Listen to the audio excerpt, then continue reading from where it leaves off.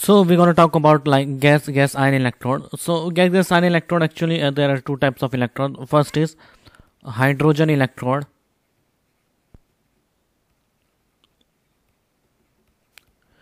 and the second one is like Cl2 chlorine electrode.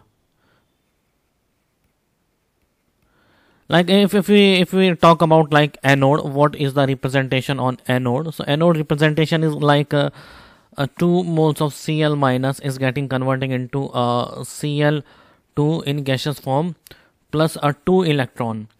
And here if the representation of cell will be given like platinum in a solid form,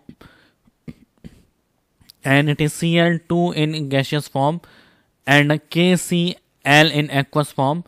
So it is a gas and it is a source of gas ion. So this will be a source of a gas ion. So that's how we represent the cell. Here platinum will be act as a like absorber. It is the metal which we use, like platinum metal, and Cl2 and KCl, that is the representation of gas in anode. And representation of gas in cathode will be written like this: Cl2 in gaseous form plus 2 electrode will forming like 2Cl minus in gaseous form. And the representation of cell will be given like KCl in aqueous form gives a Cl2 in gaseous form and platinum in solid form. So KCl in aqueous form or Cl2 in gaseous form and platinum in solid form. So that's how it is anode, and that's how it represents, and that's how it is a cathode, and that's how it is being represented.